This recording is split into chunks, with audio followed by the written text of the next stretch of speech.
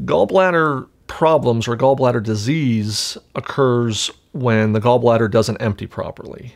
Gallbladder disease usually is due to gallstones, which block the exit of the gallbladder so it can't drain properly.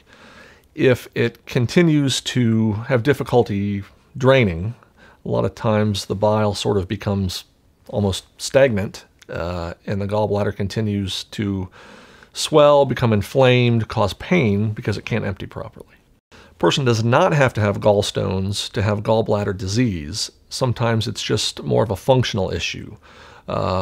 Normally, the gallbladder will empty approximately 35% in response to a meal. That can be measured with a hydroscan.